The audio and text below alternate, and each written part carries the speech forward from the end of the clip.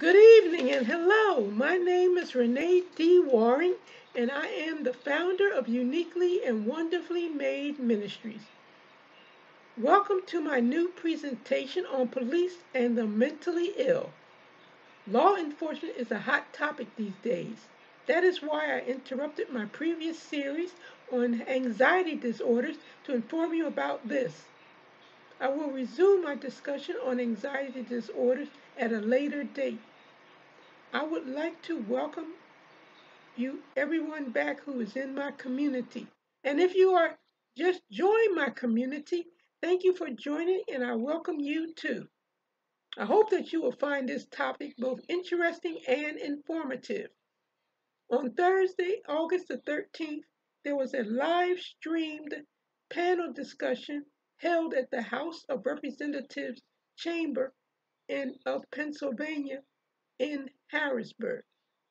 One of the panelists was Corey Kohemer, who is a mental health program specialist coordinator of the Crisis Intervention Team of Franklin County in Fulton, PA. Fulton is located in south central PA. It is a watershed of the Chesapeake Bay and it is drained by the Potomac River. A Crisis Intervention Team, or CIT, is a police mental health collaborative. The term CIT is often used to describe both a program and a training in law enforcement to help guide interactions between law enforcement and those living with mental illness. This definition comes from Wikipedia. The following information was given by Corey Kohemer, the mental health person in the organization, which began in 2013.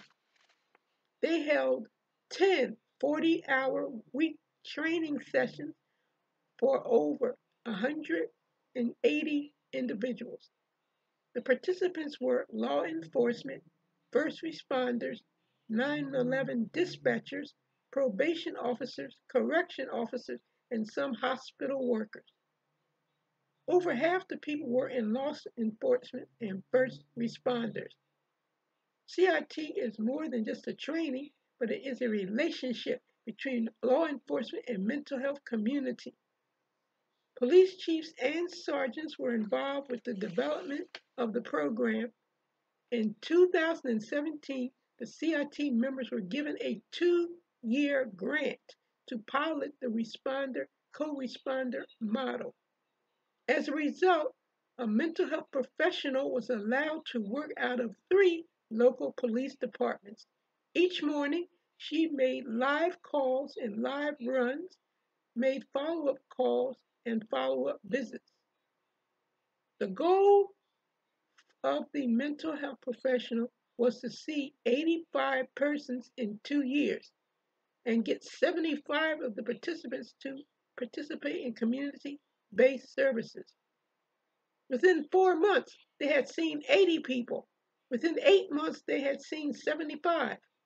After the 2 years, 92% of the people did not have any further contact with the police.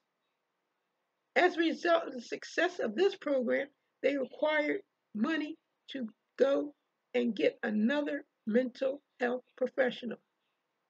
The CIT responded to calls where a person is exhibiting strange behaviors, where someone is trying to commit suicide, where there is domestic violence situation, and situations with homeless people. Ms. Kohemer described 2 incidences where the intervention of a mental health professional yielded positive outcomes. The 911 dispatcher received a call that a man was picking flowers out of different people's lawns, giving them to women who were passing by, making inappropriate suggestions to the women. Over the course of 9 days, he had contact with an additional 4 police departments. He kissed an employee of a fast food restaurant, was picking through the trash, peered in the school window, and stole a wedding cake. A co-responder began working with the individual.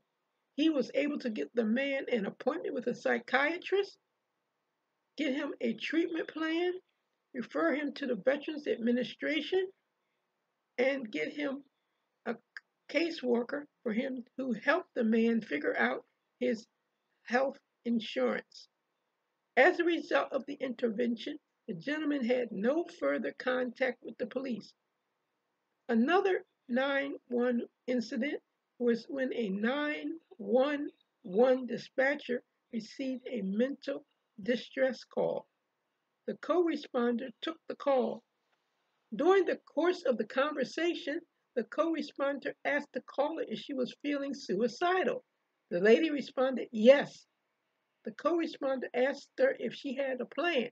The co-responder says, yes, I have a loaded revolver in my drawer. The worker was able to talk to the lady into going with the police officer to a crisis treatment center. Officers should not have to navigate mental health situations because they don't have the skills to do so. They should be interacting with criminals. The mental health people should take care of mental health situations because this is their area of expertise. The mental health program lasted for 4 to 5 years, and they saw 800 people. 91% of them did not have any further contact with law enforcement.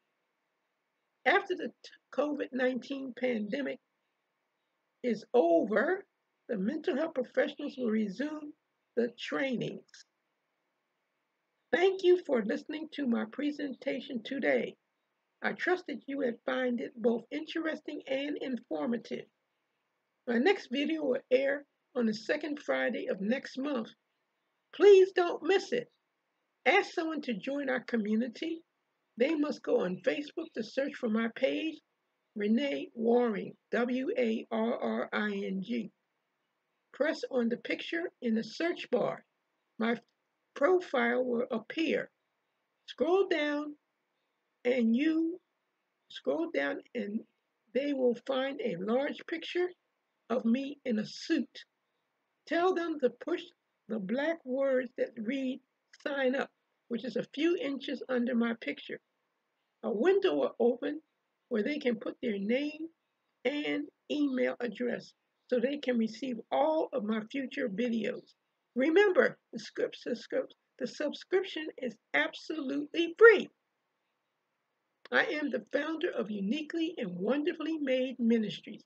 My name is Renee D. Warring, and I am the Warrior Warring. Thank you.